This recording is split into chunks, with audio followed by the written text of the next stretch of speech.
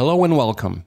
In this video, I will be talking about the history of Mad Max video games and what the 2015 Mad Max game really is. Let's begin.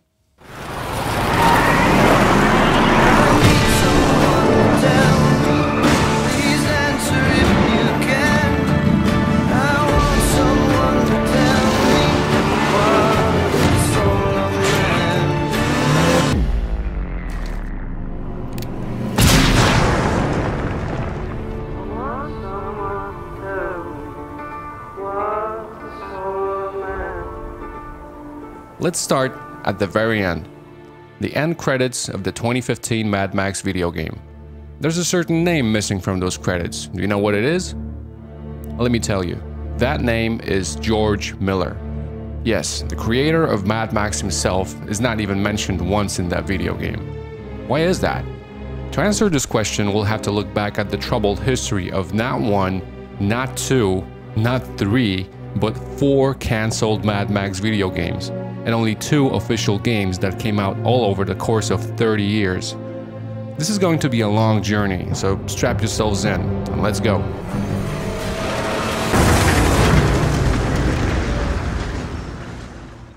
Believe it or not, but the very first Mad Max video game was supposed to be released in 1987, just 2 years after the release of Mad Max Beyond Thunderdome. The Mad Max craze was still going strong, and George Miller was interested in new technologies that would allow him to tell stories in completely new ways. The company Hasbro would give him that opportunity with a prototype console called Project Nemo. This console was quite unusual. It used VHS tapes to store data, which meant that games would have full motion video with 8-bit overlay graphics. Ken Melville, who developed this console, was a big fan of Mad Max. So he decided to create a crude live-action full-motion video to demonstrate how a driving game would look like on this system. He filmed all the footage on his ranch in Agua Dulce using a Toyota Tacoma with a 16mm camera strapped on the back, and then he went on to match the footage to make it work on the Nemo prototype console. He showed this demo to George Miller, and George really loved it. He even said that Mel Gibson would love to be part of that game, so he hooked Melville up with Ed Verraw, Beyond Thunderdome's concept and storyboard artist, to create the very first Mad Max game. Melville would produce the game, George Miller would direct it, and the entire thing would be a Kennedy Miller production for Hasbro. The game was going to be called Mad Max Autorama. The production had begun and everyone was excited. While Melville was developing the script trying to figure out split points for each interactive video sequence, Ed Verraw was storyboarding the entire game in color. George Miller's excitement grew each time he received new material, however, the project was just not meant to last. Turns out that Hasbro thought Mad Max was aimed at children. I mean, needless to say, they were shocked when they saw the level of violence in Mad Max Autorama. Once they realized what the Mad Max series really is, they immediately shut the whole project down. This was the first out of 4 cancelled Mad Max games, but this failure did not discourage Miller from trying again. Just 3 years later, in 1990, the hype around Mad Max started to fade. Without any new Mad Max movies on the horizon, it seemed only logical to turn Mad Max into a video game. But unfortunately, the movie license was given to the wrong people. Warner Brothers sold the Mad Max license to Mindscape, a developer studio that was notorious for buying cheap official licenses and creating very mediocre games just to cash in on name recognition.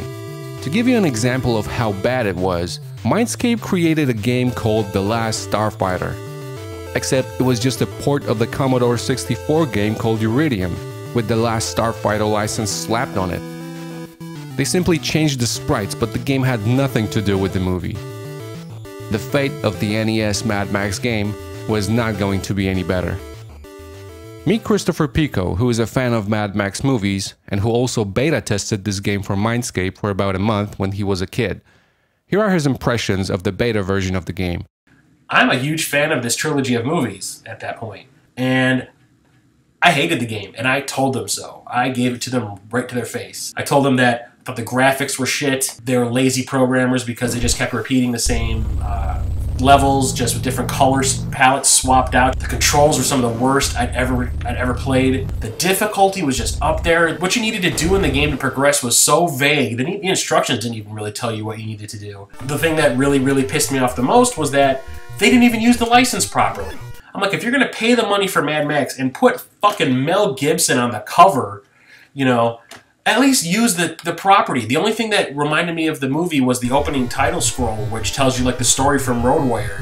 I was like, why would you put the ringmaster guy from Beyond Thunderdome, you know, the dying times here? Why would you put him in the game if you're not going to have anything from Beyond Thunderdome in the game outside of him? I was mad. I was like, you know, you took one of my favorite series of films and just made like this generic game out of it.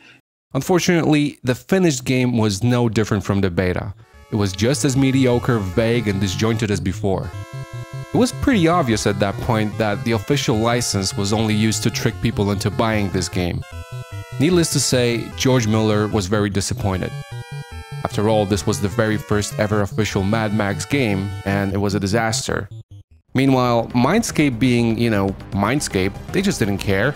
They still had the license, so they started working on a sequel to the Mad Max on NES. The sequel was virtually finished, but Warner Brothers took away the license from them just in time. Of course, that did not stop Mindscape from releasing that game, only under a different name and with all the licensed material removed from it. They called this game Outlander, and they released it on Sega Genesis and Super Nintendo in 1992. The failure of the very first officially released Mad Max game is extremely significant because it made George Miller very protective of the Mad Max franchise. Miller would simply lock away the license and not allow any game studio to create a Mad Max game. Of course, that didn't stop game developers from trying, so let's have a look at the second Mad Max game that was being developed but never came out. Acquiring a license for a Mad Max game became so difficult that it became something of a legend in the video game industry. A legendary task that some developers would tackle head-on. Developers such as the Australian-based Melbourne House studio. Melbourne House was a prolific game developer in the 80s, but by the late 90s their studio was on the brink of closing.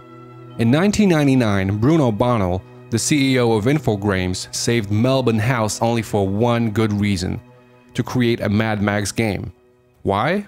Because they're Australian, and they had already created a racing game called Death Cars.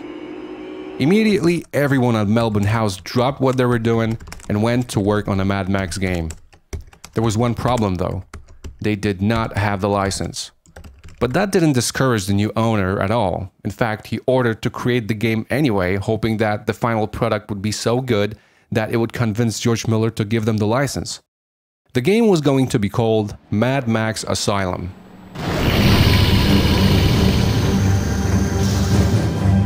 It was going to be set years after Mad Max Beyond Thunderdome. Max was once again a broken man with nothing left and nothing to live for. He would then rescue a young girl who was roughly the same age as his son, who was killed in the original Mad Max. And she also had the same name as Max's wife, Jessie. This was enough for Max to start caring for the little girl. In this game, Max would visit familiar places from the movies. He would also have his dog, another blue heeler, that would react when Max was talking to someone. The main villain would be a cannibal with a catchphrase, "Time to eat." The game also had a few high concepts. One of them would be about Max stumbling upon a kilometer-high oil rig in the middle of the desert, which would make Max realize that he was in fact traveling through a dried-up ocean. And of course, the game would have the iconic interceptor in it as well. As you can see, some of those concepts sound familiar if you've watched Fury Road and played the 2015 Mad Max game, but we'll get to that in a minute. Eventually, a meeting with George Miller was secured. He was very interested and responsive to the pitch, and there was also this distinct feeling that Miller had already done his research on video games prior to meeting with developers. After the meeting, the spirits were high and everyone was awaiting Miller's decision, but unfortunately the game was not given the green light, effectively making it the second cancelled Mad Max video game. I haven't found any official reasons why this game was really cancelled, so I did a little bit of research myself. After talking with people involved in the production of Fury Road, it was revealed to me that Mad Max Asylum was just accidentally too similar to Fury Road.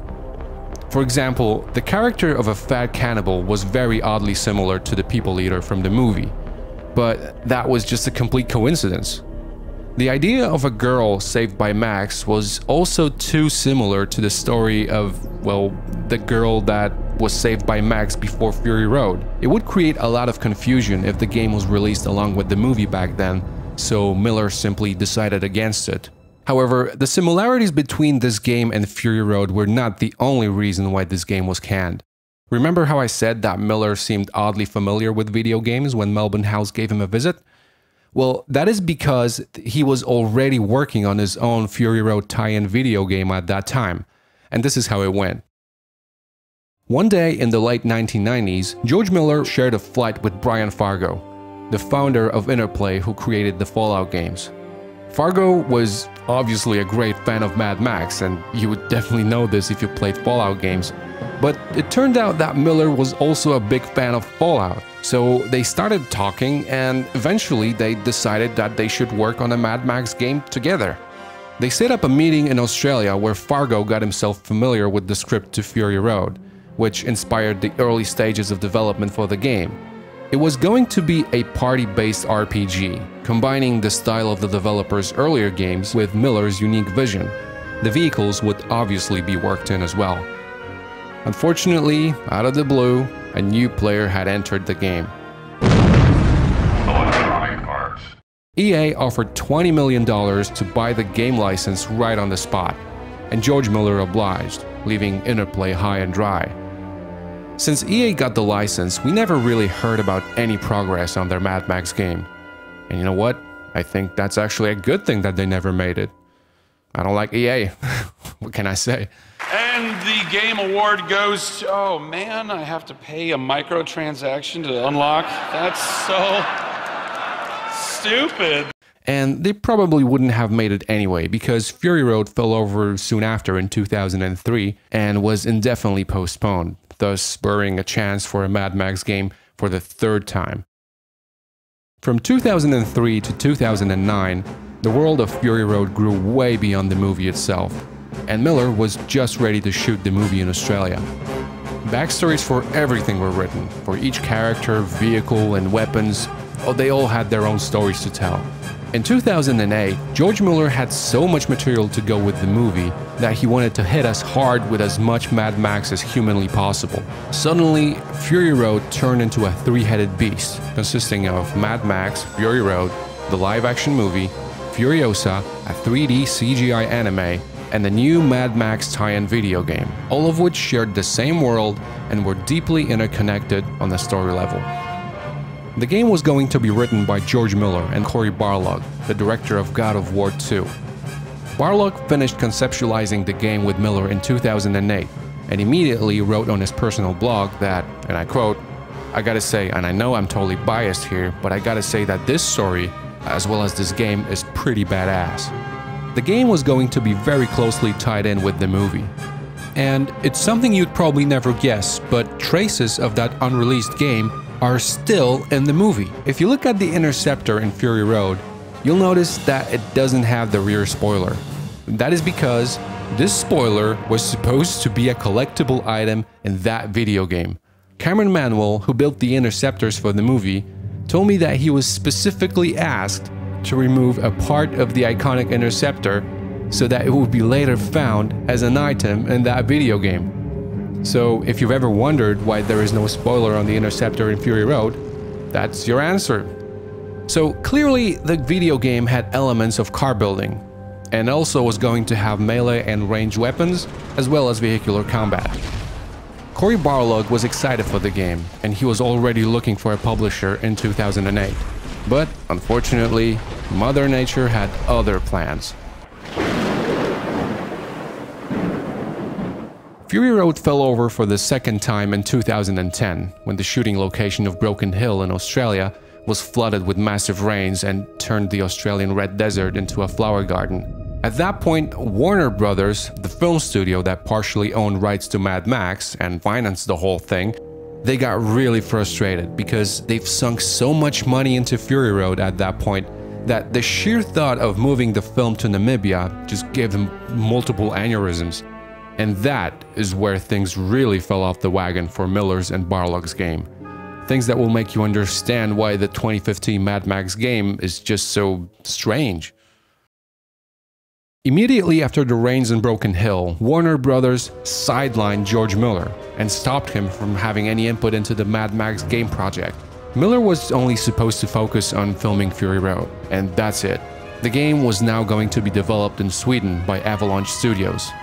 Interestingly, Cory Barlog, who worked with Miller on the game, went on to work at Avalanche Studios in 2010. Which would seem like a ray of hope that maybe he would bring Miller's game along with him to Avalanche Studios. But nope, turns out that he only worked there as a consultant. Cory had later put out a statement saying that he most definitely did not bring Miller's game to Avalanche, while Avalanche's CEO, Christopher Sundberg, said that Cory Barlog wasn't even working on a Mad Max game at Avalanche at all. This means only one thing.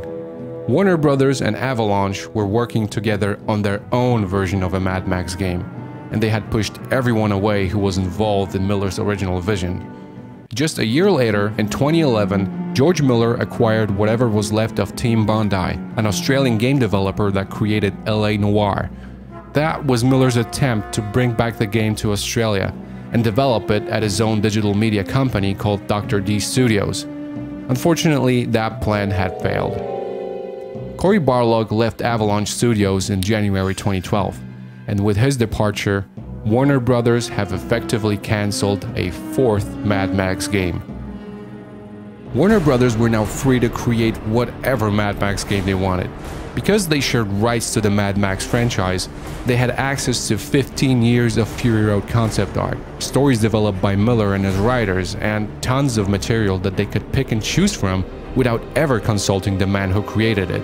When I talked to certain key figures responsible for creating Fury Road, they told me that they had no idea what Warner Brothers and Avalanche were up to. When I explained the plot of the game to them, because believe it or not, but some of them have not even played that game, they straight up told me that this game is definitely not canon. That it just looks like a collection of ideas developed for Fury Road over the years, but with their own twist. And I'm pretty sure that ideas from previous cancelled Mad Max games are in this game as well, but that is not the most important thing. The most important thing is that George Miller did not control what Warner Brothers were putting in this game. And in result, this game contains spoilers from future Mad Max movies. And no, I'm not going to tell you what those things are, but I can tell you how I know this. You see, I know just a little bit about the scripts for future Mad Max sequels. Not a whole lot, just very little.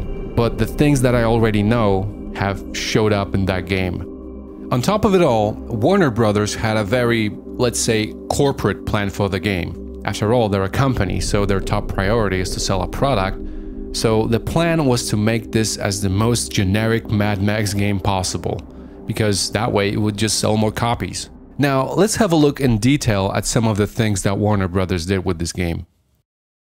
When the first version of the game was shown to the public, everyone noticed that something was off. Max was suddenly speaking with an American accent. Out here, a man is nothing without his ride.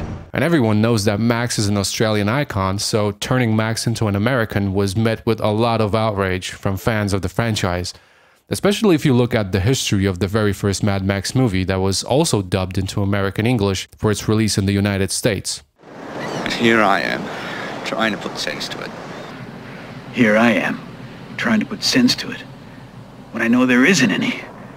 The reason for the American dub of Mad Max 1 was purely financial, and just as it was for the video game. It's funny how history repeats itself, huh? For the video game, however, the outrage was so big that Avalanche Studios decided to turn Max back into an Australian. It was a small victory, but in the grand scheme of things, it didn't change a whole lot. The game was still going to be pretty generic, and sometimes with changes in it that were just completely inexplicable. For example, let's have a look at Max's backstory. For whatever reason, Max in the game had a daughter, when in the movies, he had a son.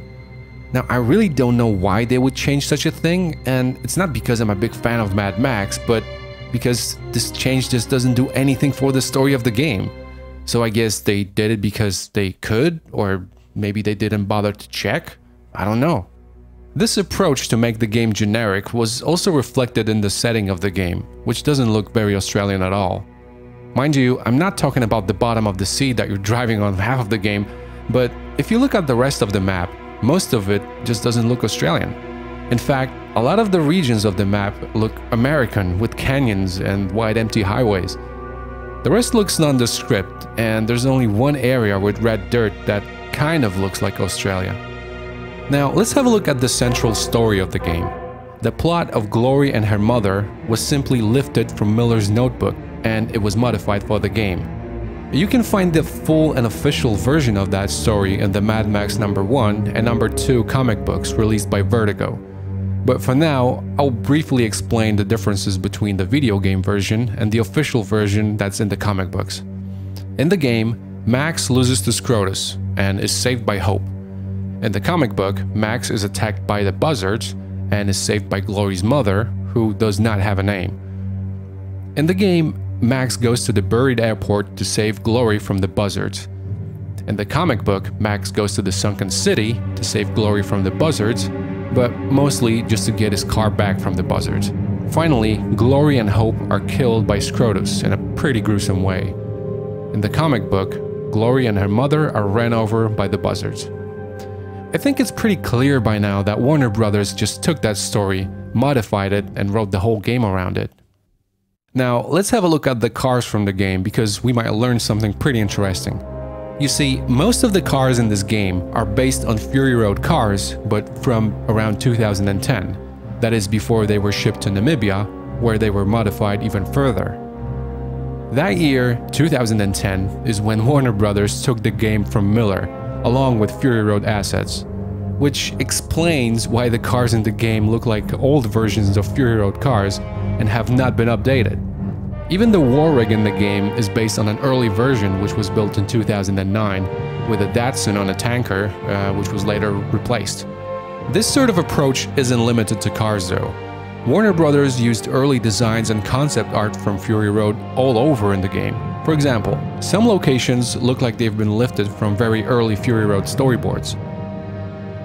The Buzzards jump out from the ground, just like in the early Fury Road storyboards and concept art. Another example is the character of Blastcap, who is based on Fury Road concept art that was developed in 2009 by Weta, a design studio from New Zealand. Weta were briefly hired to create concept art for Fury Road because George Miller was fascinated by their work and wanted to see what they could come up with. Thankfully, only a tiny portion of their designs were used because... what the hell? Interestingly, one of their Nux car designs created by Aaron Beck from Weta actually ended up in another game, Need for Speed 2015. That car is the Beck Customs F132, so I guess you can say that Need for Speed has a little bit of Fury Road in it now. And while we're on the subject of Weta, Miller created Dr. D Studios as Australia's answer to Weta. And what does that have to do with the Mad Max game at all? Well... became the property of Dr. D when that time came. After many battles, Dr. D's hordes were bested. Now, I'm only scratching the surface, showing you the things that Warner Brothers took from early stages of Fury Road's production. The game is literally filled to the brim with them. Locations, characters, weapon designs. And, you know, that is not to say that Avalanche did not come up with anything. I mean, it's their game, they developed it, it's full of Avalanche's ideas. However, because of Warner Brothers' reckless approach towards this game, there are some things in it that I don't think they should be there. And that is why I find this game so fascinating. In a way, it gives you a look behind the scenes of Fury Road and also its future. Now, I fully understand that because this game is such a mishmash of ideas, that it could be simply explained, you know, in the standard Mad Max fashion. That, you know, it's just another Mad Max myth, that it doesn't have to make sense. But to me, this sort of explanation has always been a cheap cop-out. And that is because if you look deep enough, you'll find reasons as to why things are the way they are. And I really hope that I got you familiar with those reasons. And even if you don't believe me, just remember that Miller did not want to create a vague Mad Max game with Max as an American. Instead, he really wanted a true Mad Max Fury Road tie-in video game. That was always the plan. But instead, This is the second official Mad Max game that we ever got, and again, it's just something that doesn't have Miller's stamp of approval. He's not even credited in this. For that, this game exists completely as its own thing. You can forget about trying to put it anywhere on the timeline. But you can definitely use it as a study of what Fury Road could have looked like at some point, or have a peek at some backstories that Miller developed, or see some ideas that were running for decades in the production pipeline. I mean, it's all there.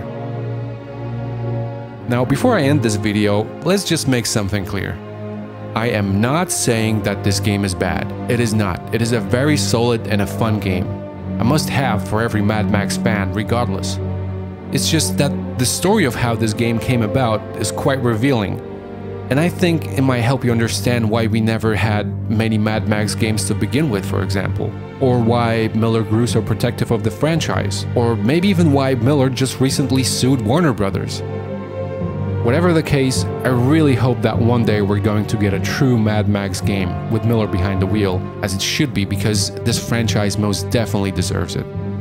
Just as Miller deserves to have his name in the credits. Thank you very much for watching this video. If you liked it, please leave a like and a comment and subscribe for more. I'll see you in the next video. Until then, stay shiny and chrome.